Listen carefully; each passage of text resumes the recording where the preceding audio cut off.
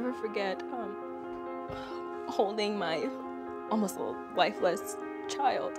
I was numb, and so I didn't feel or hear or see anything besides my tunnel vision, which was seeing her in a bed, people working around her, putting tubes here, needles there. I'd never forget just the simple, he just touched my shoulder, I looked around, and then he introduced himself and said that he was a volunteer at the hospital and that he was gonna be my person. He got me water, he held my hand, he went over and talked to the physician, the nurses, asked what was going on, came back to me and explained it in ways that I understood. That was the single worst day of my entire life. And for that 1 hour that I had an interaction with this perfect stranger, he was a perfect stranger to me.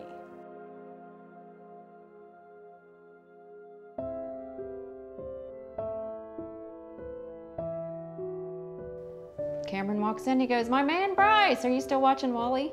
So he just knew who he was and just right back where they left off like 6 months ago. Cameron dealt with Bryce and we were secondary. So to him, he was the first person he talked to when he came into the room, even though he could not respond back in any way. You know, you can't assume that just because you're nonverbal, they have no clue as to what's going on. And I would, try to pass along to people, like, if you go in there and talk to this kid, he can't say anything to you, but he understands everything you're saying. His surgery was such a big event in all of our lives, and for him to treat it like it was just as big of a deal to him as it was to us, it really said a lot about who he is and what Children's does, I think. When I meet patients and their families, my first thought is the patient's the most important thing, and you would just want to make their experience just as easy as possible.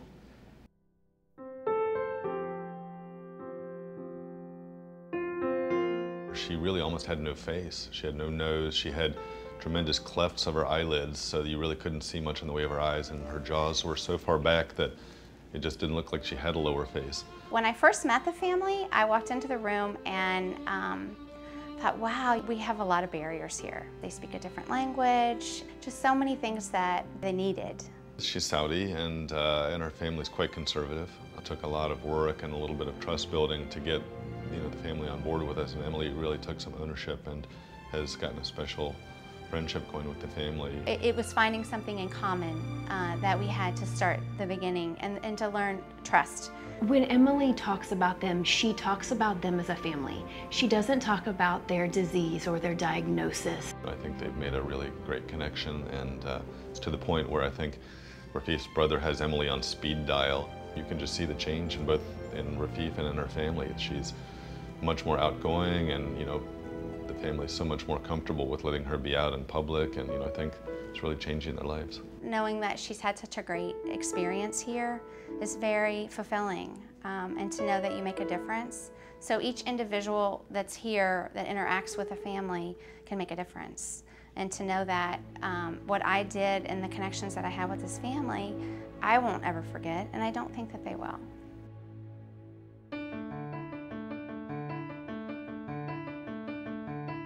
It was a Friday evening. I got a page, father-daughter dance in 10 minutes in such and such a room, And it was odd. I'd never gotten a page like that before. The first thing she said to me is, "You are gonna love this patient. She is wearing a purple frilly dress, she has a cupcake necklace on, and she's wearing a corsage with a purple butterfly on it." And I was like, oh, you have me intrigued. When I saw her, she just looked so sad. And I just remember thinking, this is like a ruined night. Like, this 6-year-old is gonna remember that she didn't get to do this. And that made me really sad. The wheels were kind of already turning in my mind, like, what can we do to salvage this night? Like, what if we gave this girl her father-daughter dance just in the hospital?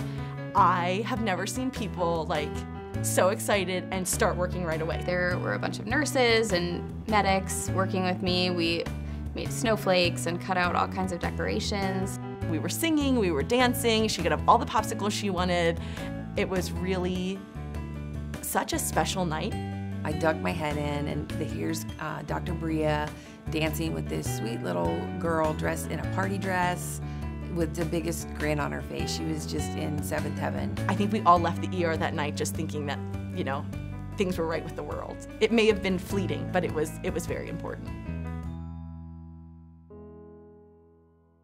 The medical care is just a small portion of it. It's very important to make a connection with the family because the families know their children the best. When you make that connection with a person's child, you automatically make that connection with that family. And that takes away the white coat, it takes away, you know, the stethoscope, and it really breaks it down that we're just two people and we're just trying to kind of figure this situation out together. It's just meeting you where you are and then helping you on the journey.